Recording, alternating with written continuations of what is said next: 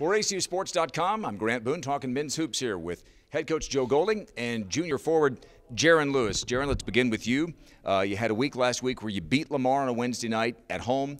Then you go to Sam Houston State, and Sam gets the season split with you. Let's start with Wednesday night. Lamar, really talented.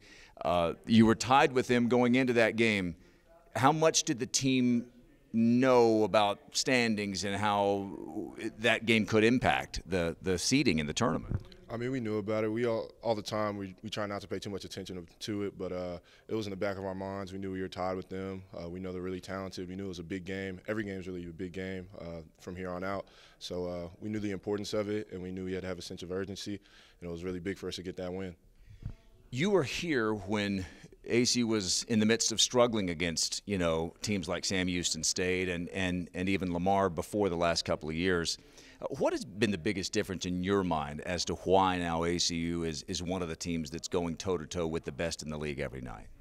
I think it was just getting the experience under our belts and just going through it. We just needed a chance to go through it, and now we're older. We understand the importance of every game. We have that experience now, so we're just handling things a lot better, and we're more locked in, and we're getting the job done now. Saturday against Sam Houston State, they get out to a lead at I think 11 at the first half.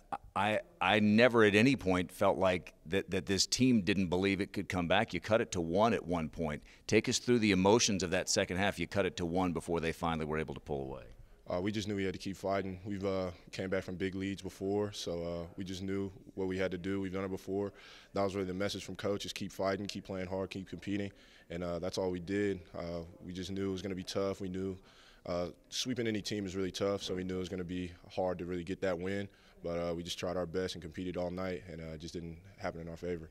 Well, you wound up with your 5th double-double of the season. And, Coach, you told me before the season started you thought he was an all-conference player, and he's done nothing to disprove any of that, has he? No, absolutely not. He's really grown up in our program. I'm extremely proud of him. The honor he received the other night, being a 1,000-point scorer. I think he's the type of kid, his freshman year, he had told you that was something he really wanted, and he'd probably talked about it for 20 minutes with you and could probably remember every point. Now, as he sits here as a junior, I think he'd be the first person to thank the locker room, his teammates, and all the opportunities they've given him by passing him the ball or setting screens for him. And so that just shows you the growth of Jaren. He's an incredible teammate. He's a big part of what we're doing in here. He's changed our program.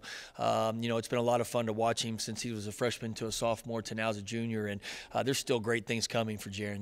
He's getting better each and every day. He's really grown this year as a leader. I challenged him the other night at Sam Houston. I took him out of the locker room by himself, and that's just how much I believe in him. I just think he's a big part of what we're doing. He's grown in so many ways, but more than any of them, it's just leadership. He's got a calm demeanor. A lot of people say, Jaren doesn't have a motor. No, he's got a great motor. He just plays the same way all the time. He's never too high. He's never too low.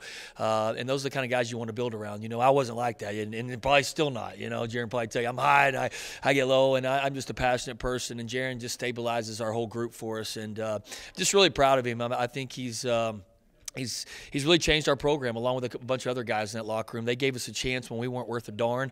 We probably had the worst Division I basketball program in the country, and we got out of Texas and started recruiting all over the country to find some dudes that could come here and help us win some games and change our program. So myself and our staff, we owe a lot of gratitude to Jaren and to Jay and to Jelani and Tripp and Drake and all those guys that believed in us when we weren't any good. It makes it a lot easier to recruit the Damian Daniels and Clay Gaymans and Joe Pleasance now and the Peyton Ricks and Trey Lennox's from a year ago. It's night and day now where our program goes, and it has nothing to do with coaching. It has everything to do with that man right there to the right of me and the rest of those guys in that locker room. It was kind of cool that on the night that Jaren gets to 1,000 points for his career, Jay Frank did as well. This class that you mentioned has taken you from, can we beat a Sam Houston State to trying to sweep them? I mean, you'd won 3 straight against them, and now you're coming home saying, well, you got to split. And you've said all along, isn't it? You protect your home court and you steal a win here and there. You got 3 conference road wins this year. Yeah, you got to be able to go 500 or better, I think, on the road to compete for a conference championship, and you got to protect the home floor. And we've played really well on the road this year. Saturday was no different. We just turned the ball over, and it's something we've done here lately in the last couple of weeks, and that hasn't been what we've been about all year. We've done a great job, and we got to fix that. I think if we take care of the ball, maybe the outcome down there is different. But even with that, I thought we played really hard. We competed.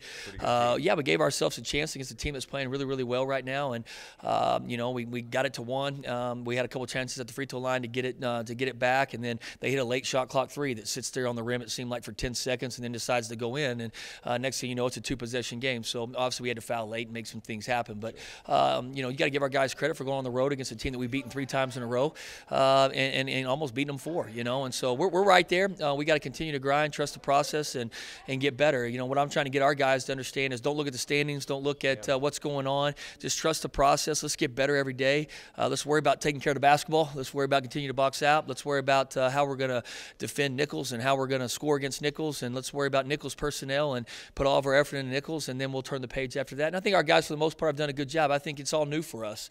And so they have a tendency, we haven't been through this. They start looking at the standings or looking at Katie and looking at everybody, you know, and it's our first time through it. And we can't, you know, we got to be a leader as a staff. We've been in a lot of those coaches on our staff has been through it before, and we have some experience in it, and we've got to lead these guys in the right direction and keep them focused on what truly matters. You keep winning, and the standings will take care of themselves, won't they? Take care of themselves, so we take care of us.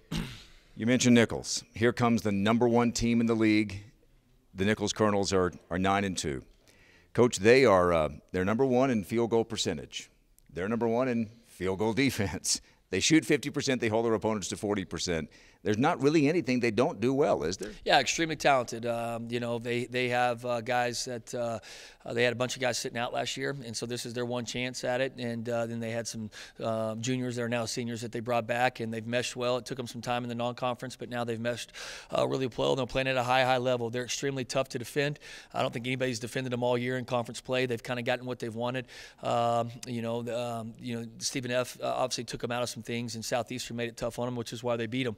They're really, really good offensively. And then defensively, I think they're good too, and they got great size, so they don't give you anything easy.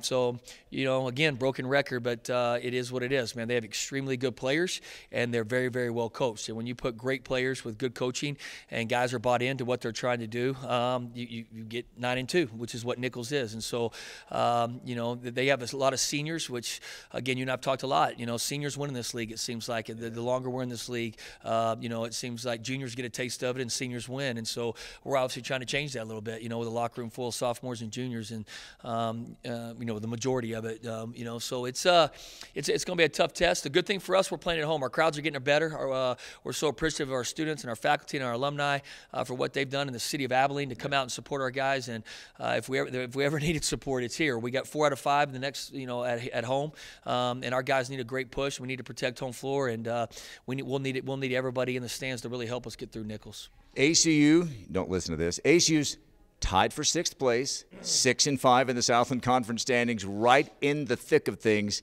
bidding to make it to Katy, Texas for the Southland Conference tournament for the first time. For Coach Golding and Jaren Lewis, I'm Grant Boone for ACUsports.com.